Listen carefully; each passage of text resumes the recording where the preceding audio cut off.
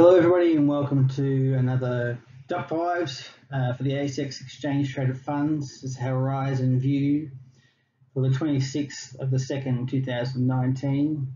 The All Ordinaries closed up a little today, 0.4% to 6,209.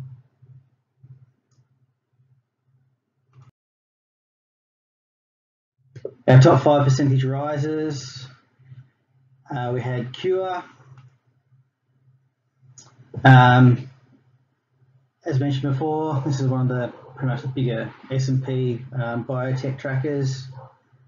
There was a bit of movement for today for our precious metals. We've got our physical platinum ETF and our physical palladium ETF in the top percentage rises.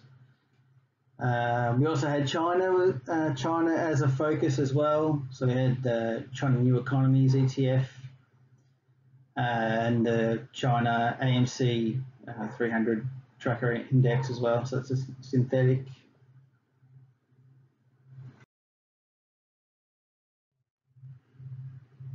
So for our top 5 percentage falls, we had the crude oil index, which is a hedged index, and that's a synthetic. So oil, not the flavour of the day. Then we had our QAG, which was an agricultural ETF. So it's a currency hedge. That's a synthetic ETF as well.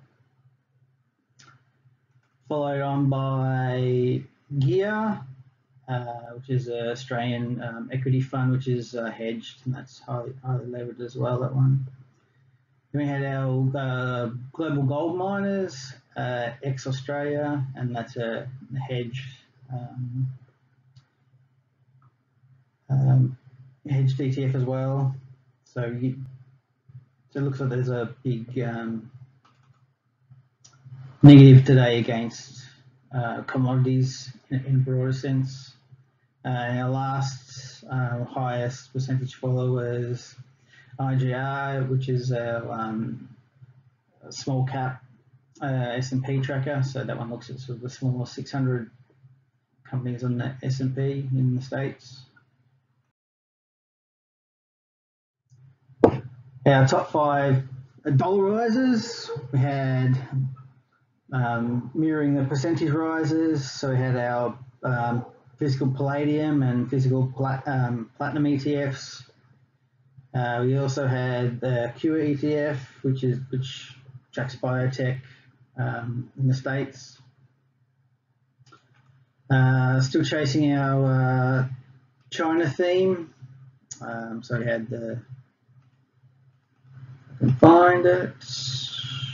Yeah, so the CETF that tracks the 300 bigger companies in China. Then we had one that I haven't seen before, which is IHEB, which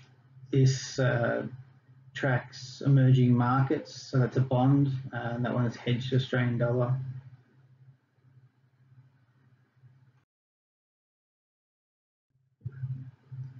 So our top $5 falls. So we had our IJH, which is a mid-cap S&P tracker. That one's down today. Then we had our hedged S&P 500 tracker, IHVV. Then we had the unhedged variant, which is one of the bigger ETFs on the market. So at IVV, so that one's unhedged, tracks the S&P 500. Then we had SPY, which is another ETF tracker as well. So that's Trust, that one though. And then we had IJR, which tracks our small caps stocks in the States and the S&P. Top 5 number of trades. So similar type of thing to what we see most days. The bigger sized ETF funds, they're going to have quite considerable amount of trades above above all the other small ETFs. So we had VAS, which is our Vanguard Australian Securities Index. So that's tracks our top 300. We had STW, which is a Spider 200 tracker as well. So that's one of the bigger funds as well. Then we had the Beta Nasdaq 100 ETF tracker. So that one tracks the top 100 tech companies in the States. Facebook, Amazon, and all those big companies. Apple.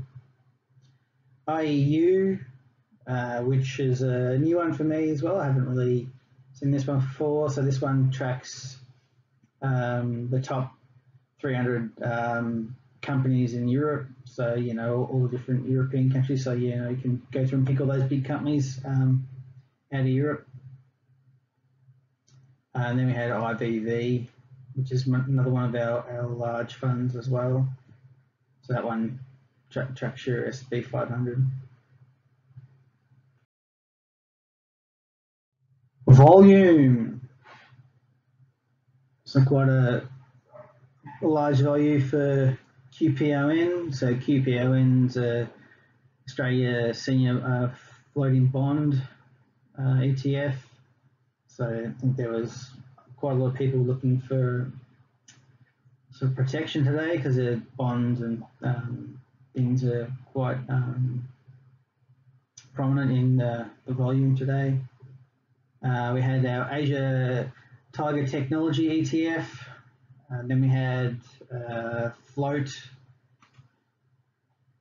which is another ETF that tracks Australian floating rate exchange, so bonds. We had our Vanguard Australia Index as well, so VAS, which tracks the S&P ASX 300.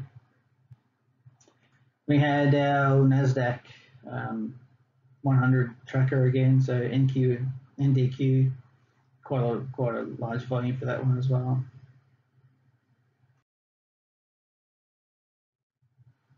Top 5 for value.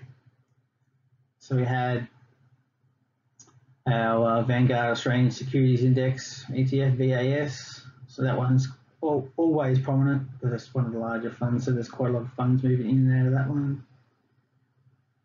We had QPON again.